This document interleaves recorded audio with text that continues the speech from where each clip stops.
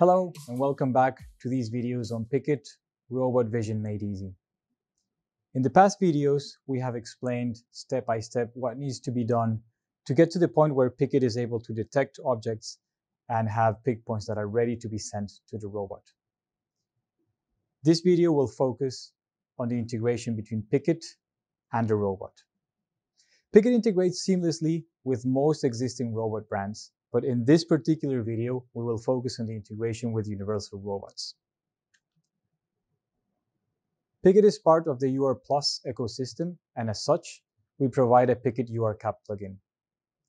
This plugin is for performing vision-guided pick-and-place applications with minimal programming effort. And as such, the way in which you specify application knowledge should be intuitive, and at the same time, the complexity that is needed to robustly execute a pick-and-place application should be hidden for you.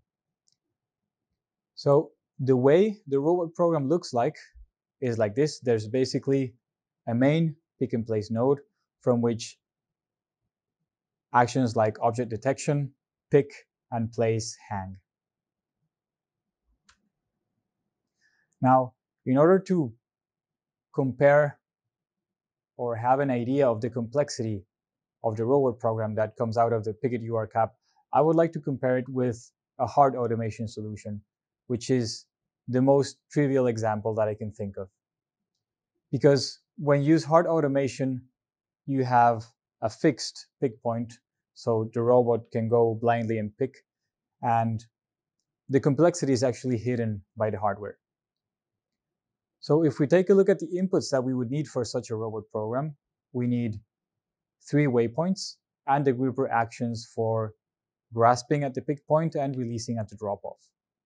And these 3 waypoints are the pick, which is fixed. As we were saying before, the hardware hides the picking complexity. There's also the drop-off. And both pick and drop-off, I consider it to be application knowledge. And then there's one waypoint, which is overhead, which we called above pick area, whose purpose is to produce collision-free motions between pick and drop-off. Now, if we do the same exercise with the Pickit URCap, we now have that the robot program is no longer trivial, but it is easy and simple. And as opposed to hard automation, the complexity is now hidden by software instead of by hardware. If we look at the inputs that we would need, we still have 3 waypoints. We still have the grasp and release gripper actions, but now we have a Pickit configuration, which is additional that we have to input. And in fact, if we also look at the 3 waypoints, we see that instead of specifying now a fixed pick point, what we specify is a detect point, which is where the robot should be while the camera is capturing an image. So the main differences between hard automation and the Pickit URCap for a pick-and-place application would be basically that fixed pick is replaced by detect, and that we additionally have to provide a Pickit configuration from which the pick point, which is now variable and dynamic, is computed. And not only that, but also pre-pick and post-pick points, which are used to generate the approach and the retreat trajectories. So what does the Pickit URCap plugin offer? It offers in the first place the functionality to connect to a Pickit system. And if you don't know exactly which is your system, you can automatically detect it. It allows you to perform robot camera calibration along with Pickit. And this is something that you should always execute. You should have a valid calibration before any pick-and-place program. Basically, calibration, what it does is that it lets Pickit know where the robot is with respect to the camera, such that when we send pick points to the robot, they are expressed in the robot base frame, which is what the robot expects. And then finally, the plugin exposes the pick-and-place template, which is what we would actually use to do a pick-and-place program. So right now, we will switch to the Pickit user interface. And at this point, we have object detection running successfully on the bin. It's detecting these power sockets. And we see here at the top status bar that it indicates that we don't have a robot connection. So right now, Pickit is not aware of the robot that is sitting next to it.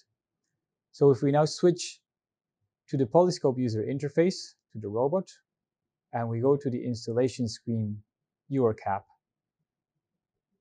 we can go here to Pickit and then click Find Connected Pickit Systems. We get a confirmation that we are now connected to Pickit. And in fact, if we go back to the Pickit user interface, we see that we now have a check mark and it says the robot is connected. Also, we can see that we have a 3D rendering of the robot, which gets updated in real time. So if I now, for instance, free drive the robot, you can see how that moves in the Pickit user interface. And this is very helpful for monitoring. So we go back to Polyscope and we set to create our own pick and place program. By heading to URCaps, there's an entry that says Pickit pick and place. This is what we want. We click on it. And then the first thing that we get prompted with is two very simple questions that relate to your application. The first question says, are the objects overlapping? Which in our case they are. So we keep yes as answer. And then it asks what type of gripper will be used. Is it suction or similar, where we enable the gripper before we approach? Or is it finger-like, where we actually approach first and then enable the gripper? There is also an advanced configuration, which I'm not going to go into details right now, but power users have a lot of flexibility in terms of specifying with fine detail the behavior of the pick and place application. So once we are done, we click, and then we wait for the template to initialize. I will collapse the tree that is inserted such that we can see the high-level nodes. So we see that we have a top-level pick and place node with object detection, pick, place, and then a final sequence that is optional, and we will see what it does. So at the top level, we have pick and place, where we can monitor the 2D image of the Pickit camera. We can also go back to the configuration in case we want to change something either here or in the advanced configuration. And we also have access to a help screen that gives us some information on the different waypoints that are involved in the pick and place application. Now, if we expand object detection, this is a sequence that moves the robot to the detect point and triggers Pickit to detect objects.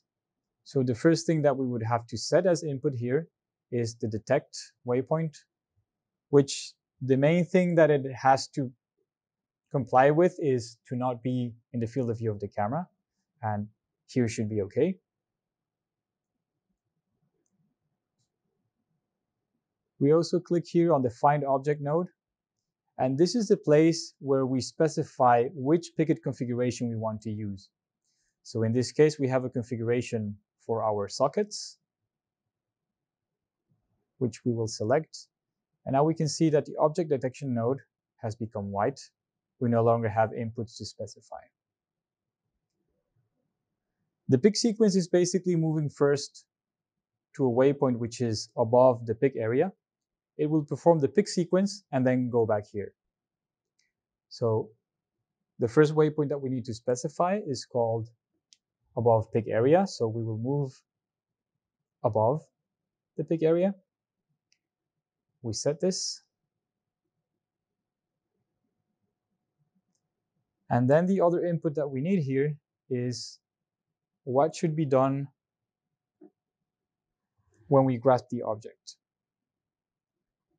And for this, we will use the URCap of the gripper that we have.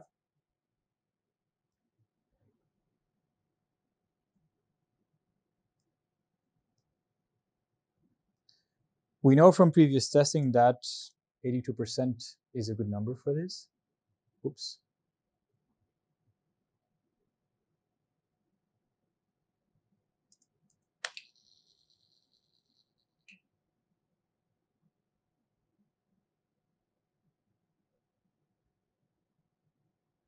Okay. And we are not going to change the defaults, but when we do the approach and retreat motions, there are different strategies supported by this template.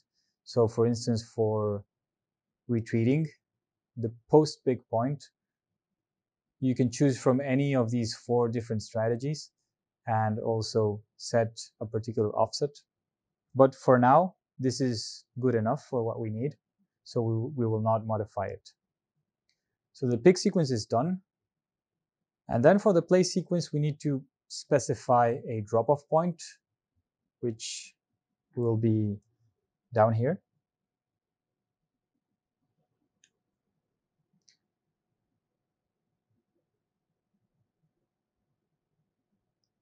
And we also need to specify the tool action for releasing the part.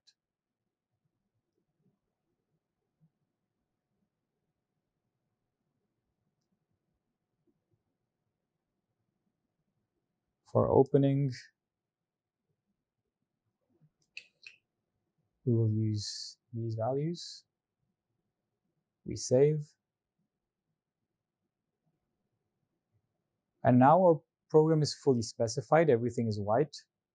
The action after end, what it does is that when no more pickable objects are found, it will report in a pop-up the reason. It will say the region of interest is empty, or I found some objects, but they are unreachable, or there is something there, but it's not what I'm looking for. You can override this implementation. We added by default there because it's really useful for debugging when you initially set it up. So we are now good to go. And before running the application, there's one thing on the Pickit side that you should know of, which is the robot mode. Pickit has this button called Enable Robot Mode, which what it does is that it forbids you from changing the Pickit configuration while the robot is supposed to be using the robot. And this is for safety purposes. So Pickit should always be in robot mode before running a program. But even if it's not, this can be enabled from the robot side. I will play the program. When Pickit is not in robot mode and you play,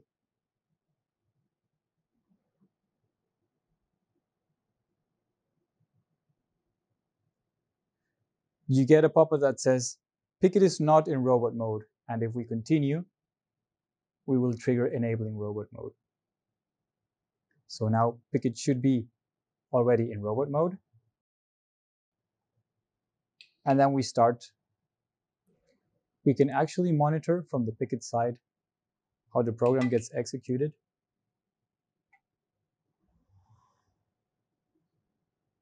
For instance, here we see the pick point with the tool where the robot should head.